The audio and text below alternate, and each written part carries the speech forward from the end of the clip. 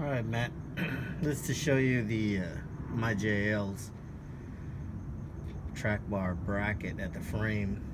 Notice how they have this extra metal welded on, and that's kind of give you, Jesus, so dark, give you, it seems thicker than yours. And then as you can see, they welded this extra bracket right on the frame right in here.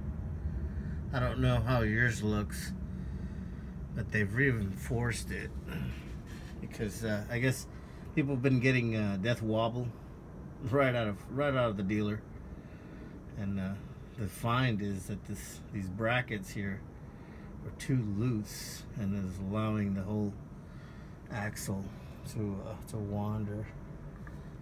It's kind of dark.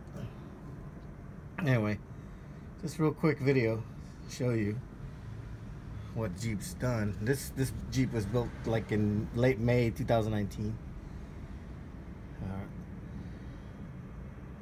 And it's rock steady compared to yours on the freeway. Alright, talk to you later.